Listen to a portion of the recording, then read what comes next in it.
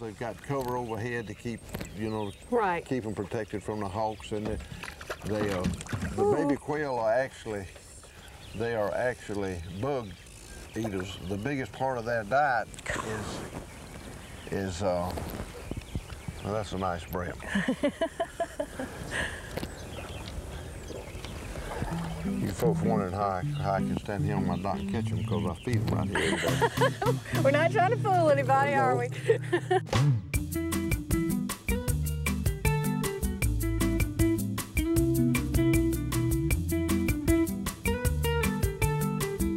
Cumberland Stories is made possible by the Eastern Band of Cherokee Indians. Great Smokies, Great Outdoors, 1-800-438-1601. By Brunton, get out there.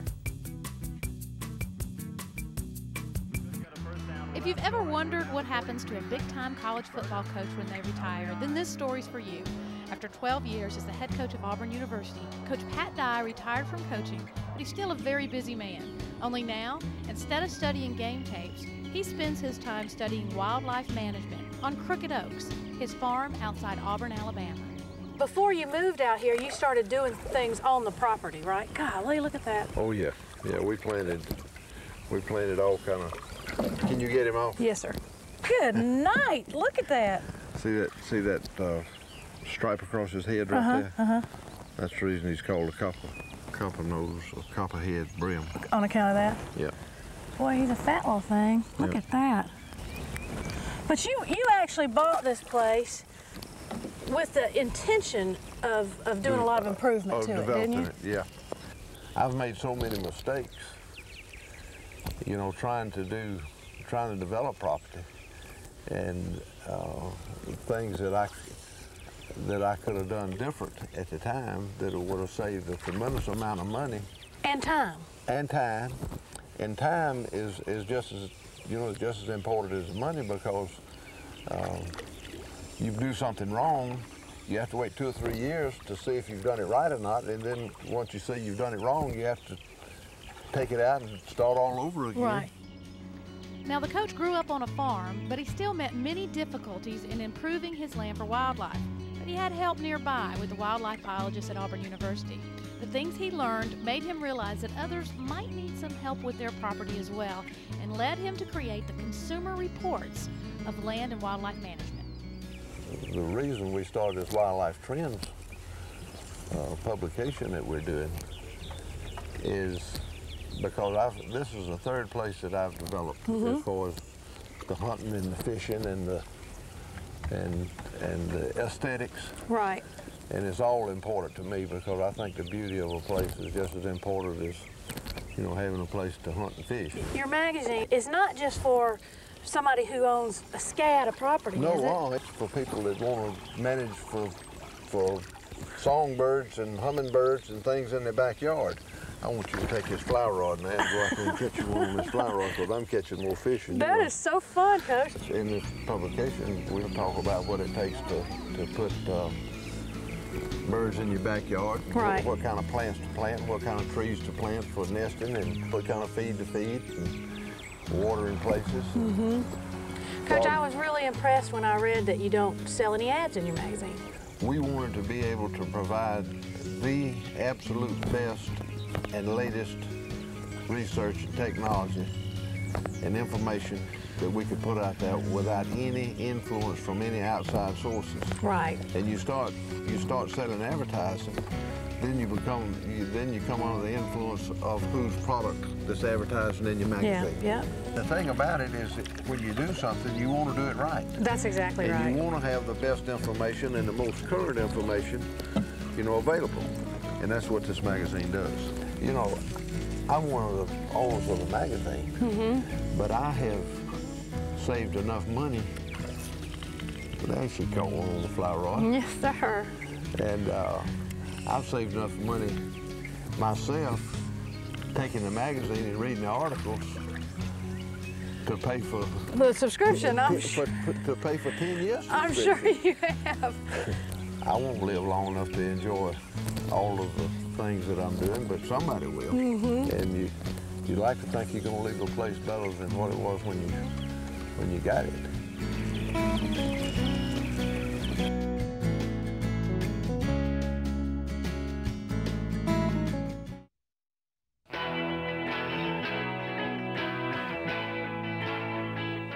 I somehow managed to talk Coach Dye into giving me a tour of Crooked Oaks, and it started with the house itself, which sits on a hump in the middle of his pond. Well, when I found this hump out here in the middle, I had planned to build, there's an old home site right up here on the hill. I had planned to build a house there. But when I found this hump right out here in the middle of the lake, I said, well, why not? Oh, yeah. Let's put the, and I really... So your pond really wraps around your house? All the way. I could have taken a track hoe and in 15 minutes made an island out of it. Just lived out here right on the island in the middle of the lake. But this, we actually had to take off about 2 feet off the top of that to flatten it out to put the house there. Huh. When I started cleaning the place up to put the pond and the house and everything here, I got out in the middle of that, I mean, just a big mass jungle out there. I said, well, my goodness, there's been an old home site here. I've got sawtooth oaks planted all over this place. You know, several thousand. And what is it about the sawtooth oak? Well, it's a prolific acorn producer. Okay. And acorn is the #1 staple for turkey and deer and quail and squirrels and everything in the wild eats acorns. And in the areas where I planted these sawtooth oaks and was able to manage the competition and fertilize around them and so forth. Right. You know, I've got big specimen oak trees that are 10, 12 years old. See these 2 trees? These 2 trees were planted at the same time as this tree right here. Okay. It doesn't look like it's that much difference now. No, it doesn't. But at some point in time, see, I've cleaned up around these trees, all of them in the last 4 years. And this tree right here did not get near the attention and chance to grow as the bigger trees did. Coach, what do you have to do to a place to attract quail?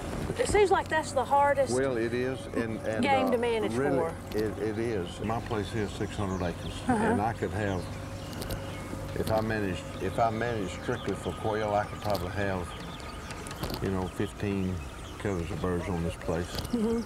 And Coach, I was reading in your magazine that one reason why southern Georgia and parts of Alabama the quail became so prolific there in the last century was because of some of their farming practices, crude farming practices. That's right. Sorry farming was good for quail. But now we clean farmers, as soon as the crops are in, they go in and break up the fields and bush hog all of the stubble down, and they leave it like that, you know, through the winter months. And the way we used to farm, we harvested the crop in the fall, and the corn and cotton and peas and grain, all, you know, it stayed there until the spring. You left it lay, yeah. It stayed right there till the spring. So that's what they need, is that cover? They've got to have cover, they've got to have food, and they've got to have resting habitat or nesting in places for the mamas and daddies to raise the broods. This is just an opening I left when I planted these pines, because I custom planted the pines to leave openings for, you know, for food plots and game. Of course, I planted the sawtooth oaks around it, and I come in and plant an annual food plot for quail every year. Hey, I have to ask you the other quintessential question. How do you keep the squirrels out of your feed? Well, I'll just put enough out here for the squirrels too. That's one thing about living on the water, Angie, is that there's something going on here all the time. Now, I went to school at Auburn, and I've heard a lot about the coach over the years, but the part of his farm he took me next told me all that I really needed to know about him. Hey, baby, you want the pig here? Yeah, he's a nice dog. He's a pretty dog, Joe. He's a fine dog. Yes, he is. Okay, Joe, you got your pig here. How about Buck and Sue? Buck, you and Sue want a pig here? Okay. Yeah. Huh? Buck, you want a pig here? Okay, Buck, there's your pig here. Jack. Hey, Jack. I've been around dogs all my life, and I've been around foxhounds and rabbit dogs and house dogs and spaniels and labs. There's nothing in the world like a bird dog. I mean, and the relationship that you build with a bird dog, because I mean it's a partnership, it's a team, and they'll go out there and just hunt their heart out for you. As hard as we try, we can never make anything as beautiful as the Lord makes it. And what I try to do is to take a place like this and not take anything away from it. Just try to add a little touch here and there, and but it wouldn't make any difference how hard I tried. I could never make anything as beautiful as this creek running down through these rocks and rapids and the little waterfalls and the flowers that go on naturally. That's right. Just a natural beauty. That's right. But you know, this is what we see being destroyed all over the country too.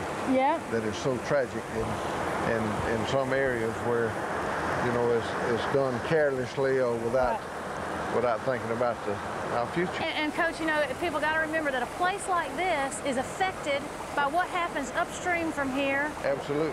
Miles and miles and miles upstream. It's kind of a lifetime hobby, and you're never bored. Yeah. When you can get out and do something and see results, and it just it's a fun thing for me. From daylight till dark every day, and I'm constantly, you know, looking and watching things grow and looking where I can enhance what I'm already doing, and it's just a lot of fun. I've heard a lot about you over the years, all good things. Oh goodness. But I have to say that one thing I've heard about you that's really true is that you are the real thing. You're the real thing. Well, you know, I'm not smart enough to be anything else.